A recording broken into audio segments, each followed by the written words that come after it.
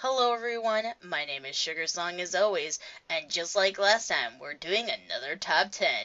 Now keep in mind, number 10's worst, and number 1 is the best. So, while we're going through this, keep in mind, also, that Season 3 is the shortest season. So all the episodes that we're going over today, pretty much, there is only 10 regular episodes when you take out the beginning episode and the ending episode.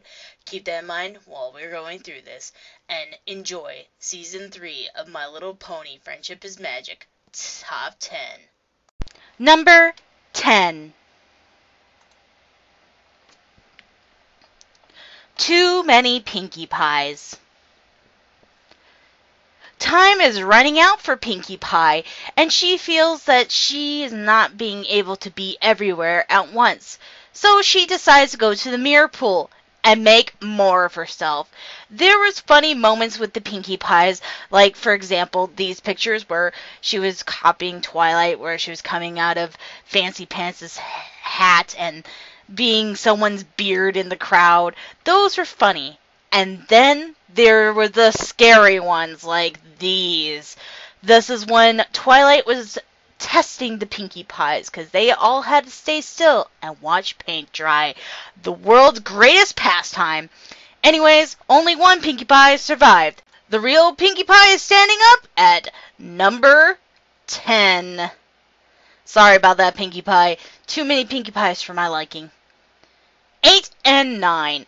Now, there's a lot of this in this season because there's a lot that coincide with each other, and one I couldn't decide on. I'm very sorry about this, but I feel that they really are together. So, what can you do? Just for the Sidekicks and Games Ponies Play. These are the two episodes that are 8 and 9. We'll start with the first one, Just for the Sidekicks. Now, Spike is trying to make a jewel cake, but of course he eats all the jewels while he's making the cake. So what does he do? He goes and watches all the ponies' pets.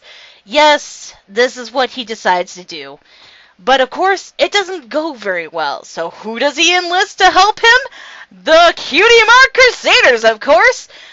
Other shenanigans happen and he loses all of his gems at the very end, and almost Angel Bunny was, well, let's just say, not an angel in the train car because the ponies were in there and he was going to kick their seat. Games Ponies Play.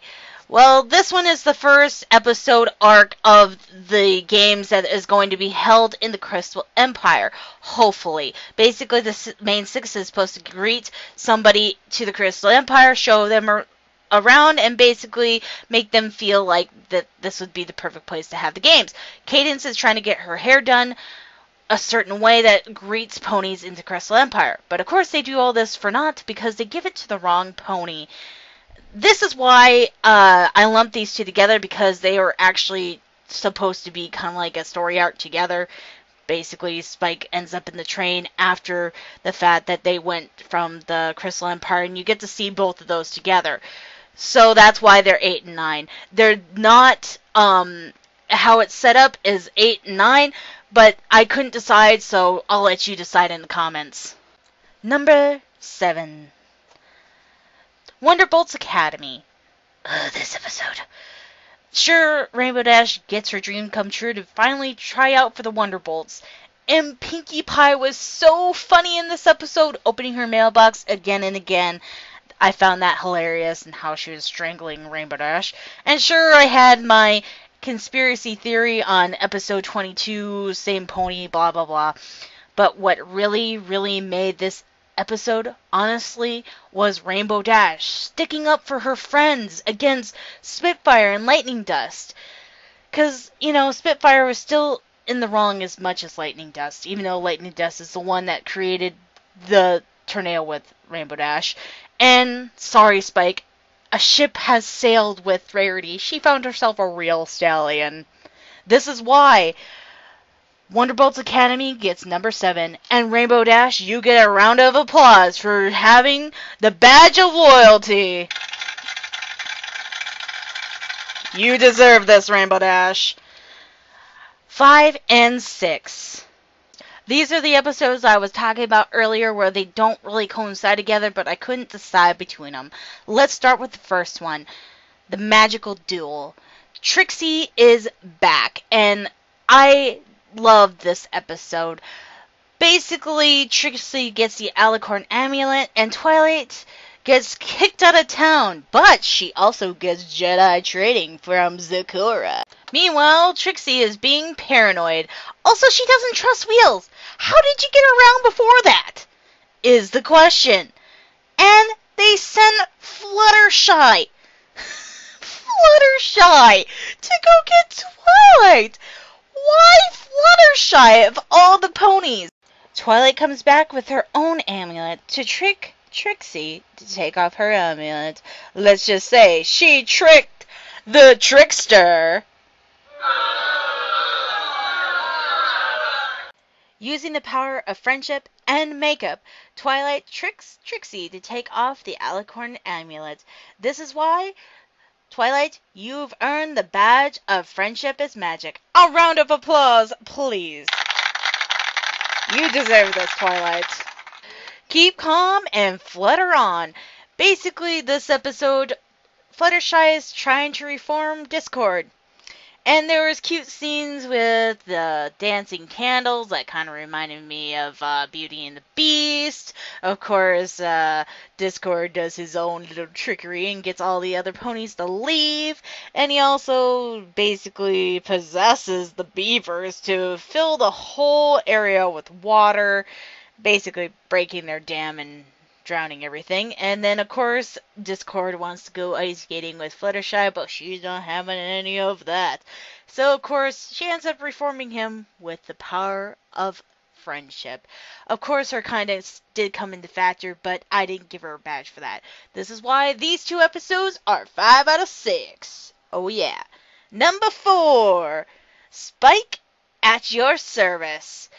Basically, the reason why this one's getting so high up is because Spike is so himself in this episode, and I do like the fact that of Pinkie Pie's plan to get Applejack to have Spike save her, and the mustache was just perfect. But of course, all plans don't go according to plan, and she actually does get stuck, and the Tinderwolf does come after her. And of course, he gets befuddled by a small pebble. But we got to see Tom again rolling down the hill, so that's good for us. This is why Spike at your service gets number 4. 2 and 3. Basically, this is the Applejack episodes.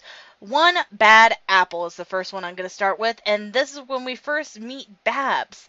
Basically, there's a really good song that goes along with this. A link in the description will be provided, just like before.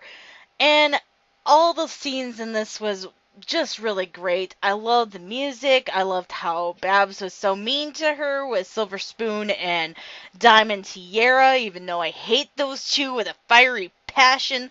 But we got a new Cutie Mark Crusader out of the deal, and a new cousin for us to enjoy of Applejack's family. We don't really know anything about Applejack's family until the Applejack's reunion. Basically, this whole episode is Applejack scrambling around to make the reunion special because all the family members are coming to this reunion. Basically, she tries and fails on a lot of stuff and ends up breaking their barn. So they do another great song, which is Raise This Barn, which there will be in the link in the description with another one that is fun to listen to. Basically, this is why these ones are 2 out of 3, because they coincide together to make one awesome episode. There is no honorable mentions this time around, but now we're going to start with number 1. Da, da, da, da, da, da. Sleepless in Ponyville. Reason why this one is number 1 is because I do like Scootaloo and Rainbow Dash, and I liked the awesome stories that are being told. We get to hear them again, and of course, Scootaloo cannot sleep. It's just great, and there's tons of like little memes like this picture. I love this picture that I found on the internet. It is awesome. And of course, we get to see the best princess ever. Luna! Luna, you get the Best Princess Award! A round of applause, please. You deserve this, Luna. You are the best princess. Anyways, she goes into Scootaloo's dreams. That's enough now, people. Yes, thank you. Scootaloo's dreams and helps her out. We get to learn about Luna so much in this episode, and I love the fact that there's a sisterly, honorary bond between Rainbow Dash and Scootaloo. This is why Sleepless in Ponyville gets the #1 cup in this season. A round of applause, please. You deserve this, Sleepless in Ponyville. You were the best episode in Season 3! Thanks for watching, everybody. I hope you agreed with my top 10. If not, please leave what you think is the #1 episode in Season 3 down in the description below. Also, all the songs I mentioned will be in the description below as well. And I'll see you all next time.